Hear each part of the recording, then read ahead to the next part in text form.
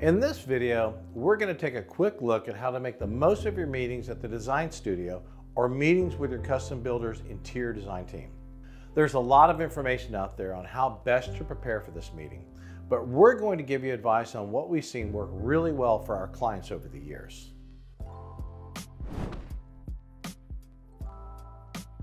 The first thing is probably the most obvious, and I'm sure everyone watching this video is already doing this. But the custom home industry is a very visual industry, and saving your favorite inspiration photos of styles you like is incredibly helpful in getting the final look you want for your custom home. No matter how exceptional your designer may be, the most challenging part of their job is to translate what they hear and see into their clients' individual styles. To do that, we ask clients to come to the design meeting with photographs, ideas from websites, and access to their Pinterest and Houzz accounts to help the design team get a sense of their design style. Large 3-ring binders used to be a common sight at early design meetings, filled with photos from magazines, pictures from friends and families' homes, and even pictures of beautiful hotel rooms where they'd stayed. But now just about everything is done electronically. At the initial design meeting, you will be showing each photo to the designer, telling them what you like about each of the individual photos. Here are some helpful guidelines to follow. There are many places available to find inspiration photos, but our clients tend to go to Pinterest first, then Houzz, then a myriad of other sources, including design magazines, the web, etc. What's good about Pinterest and Houzz is they allow you to create a folder for each specific area of the home, from kitchens to staircases, mudrooms, family rooms, and so on. Creating a folder for each area will help you organize your thoughts and ideas more effectively. For other photos you randomly find and save, just create folders on your computer, matching the folders that you've created on Pinterest and your Houzz account. It is so important to describe exactly what you like in each photo. So when you first see the photo, write notes on exactly what appeals to you in that particular design. I can't tell you how many times our clients look at a photo that are missing the notes and say, I can't remember why I saved this photo. So be sure to take great notes for each photo.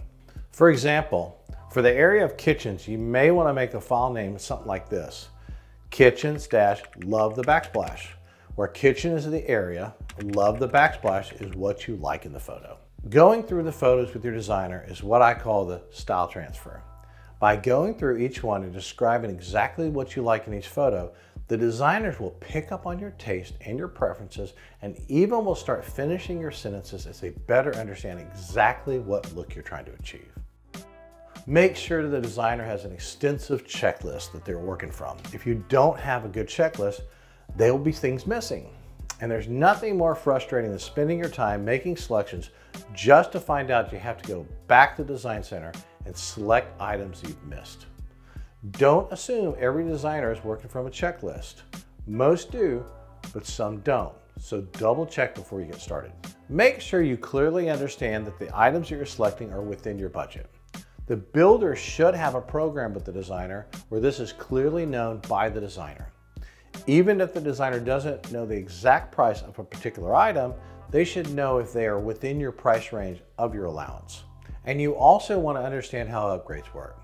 I don't know many people that stay within the standards program of the builder, no matter how high-end the builder is. This is your custom home, and there's always going to be areas that you want to spend above the standard package that your builder's provided. Don't let this frustrate you. It's very normal. But if your budget's tight and it's important to stay within your budget, make sure you know what's an upgrade and what isn't. You don't want to get frustrated by selecting items that are above your allowance amount and later have to go back to the designer and reselect lesser expensive items. This is especially hard if you've already fallen in love with the upgrade items that are out of your price range. And if you're stuck and unsure about which selection would be better, a great way to fix this is to ask the designer which one they prefer. Then ask them why they selected that particular one. I find this very educational and extremely helpful. I think I've learned more about design through the process of asking why they prefer one over another one than anything else I've learned over the years. You may want to take photos of each of the selections you've chosen, grouped together by room if that's an option. This not only helps you remember what you selected after you leave the design center, but also allows you to rethink a particular selection without the pressure of everyone in the room staring over you. Your design studio appointment can be pretty long. However, the time will seem to just fly by. Some choices you'll be able to make pretty quickly, where others will require to think a bit, weigh your options, and consult your budget. If you need more time to make a decision, take it.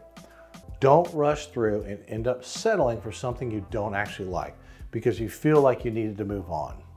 So work to make sure that you're happy with all of your choices. On the flip side, don't obsess over every decision, trying to make sure that everything is exactly perfect. Do your homework ahead of time and you should have no problem making selections when it's time. One last thing. I love interior designers and there's no way that I could design the interior of a home without them. They're incredible at what they do. But you do need to understand most of them are artistic and some can be very opinionated. This can create a couple things you need to watch out for. One, they can sometimes want to include wild colors or patterns that aren't your style. Again, they are very creative and artistic, and you need to make sure that you personally love the items you select, so don't be pushed into something you don't like. Number two, make sure that they're listening to you and not trying to create their design style in your house, but creating something that reflects your own personalized design style. Let's do a quick recap since there's so much good information here. Create folders for each area. Write notes on every photo you save. Conduct a style transfer. Make sure your designer uses a checklist. Understand which items are within your budget. If you're unsure, ask your designer. Take photos of each of the selections you've chosen grouped together. Be sure to get plenty of rest the night before your appointment. If you need more time to make a decision, take it. Don't be pushed into something you don't like. And lastly, make sure your designers are listening to you. As always, thank you for watching, and we truly hope this video helps you on your home building journey. If you found this video helpful, please leave us a like and subscribe to see more of our videos.